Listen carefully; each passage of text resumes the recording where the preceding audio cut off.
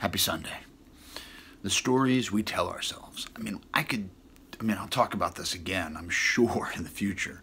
But just the stories that we preoccupy ourselves in our spare time when we're doing something or not doing something can be more frightening than the events that are actually taking place in our lives.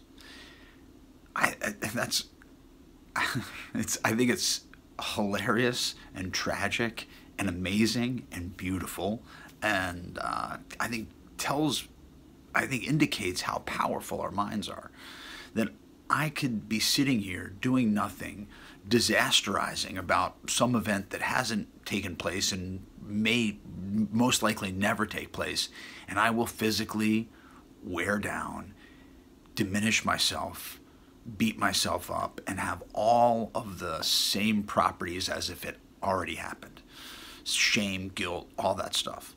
And then that will govern my future because I'm imagining an event that will never take place. On the converse, I could live in this fantasy that it's all going to take place, and maybe that's a good thing. But I think the bottom line of either one of those instances is that I'm not living in this present moment. And if I'm going to tell myself a story, best to tell a story that's at least happy rather than, fill in the blanks, some disasterization, some horrible, tragic, drama. And so often I know that I have been inclined in the past to tell myself those stories. It's not likely that I'll tell myself a great story with a beautiful ending and a, whatever.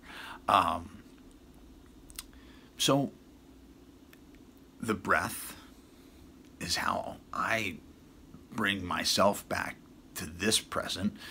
Also speaking with my people that in my community that help anchor me in my present and help me tell the truth to myself. If I question the truth or I have a fantastic idea, that I bounce off them and they're like, yeah, not such a good idea, because this thing will create some incredibly tragic things for me to do, dressed up as beautiful ideas. Yeah.